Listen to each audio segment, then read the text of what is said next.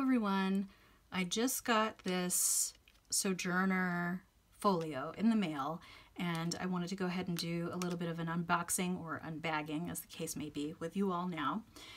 This will be my first A5 size from Sojourner. I have a few others. I know you haven't really seen them yet, but you will at some point. And this is a limited edition leather. So I'm excited to open it up and see what it looks like. So I'm going to go ahead and do that. Little sticker there. All right, oh, that's pretty. So as you can see,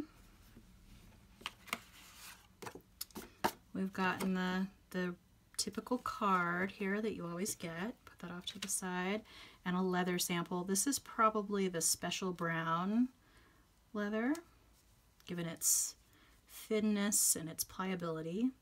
Although I don't know, it could be a different kind of leather entirely. I just don't know. It's very soft on the back. Okay, put that aside too. And then, oh goodness, I've forgotten what this is called, but I will make sure I figure that out and put the name and the link in the notes below. And but this is a special edition, and it's in a really beautiful teal color, and then it has this embossed teal pocket in the front. That's really super pretty. This teal is super smooth.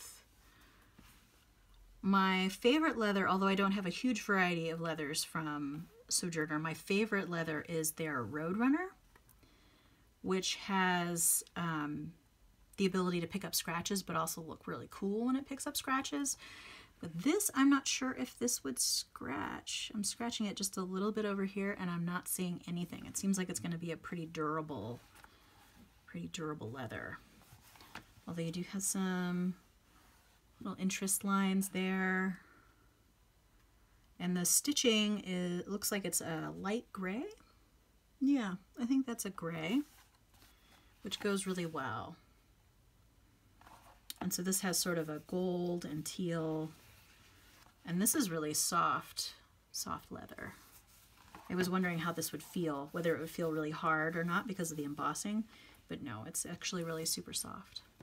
Okay, let's see what it looks like inside. Okay, you can see the inside is that beautiful light teal color, and then we've got a folio pocket, and then we have another folio pocket and 3 card slots inside that folio pocket. So I didn't get a band for this one. I wonder if I'll regret that. I think I might end up going through my folios that I have that don't have a band around and probably put a band on most of them, if not all of them. Just because I do tend to chunk up my folios a little bit, and they do get a little unruly, I want to say, where they won't close all the way, and then that ends up bothering me. So we'll see. I'll try it out first without a closure, and then I'll see what I think. Oh, and I just actually noticed that she actually almost perfectly mirrored this pattern here.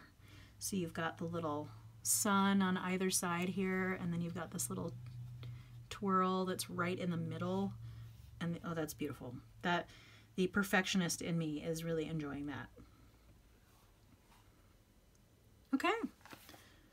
Well, I have to figure out what I'm going to put in this. I had an A5 notebook that I was thinking about using for a particular purpose, and that's why I got this one, in addition to not having an A5 from Sojourner. And I figured I'd check it out and see. Okay. All right. Well, that's that. I will link to this below, and feel free to like and or subscribe. It's just going to be a quick one today. I'll see you next time. All right. Bye-bye.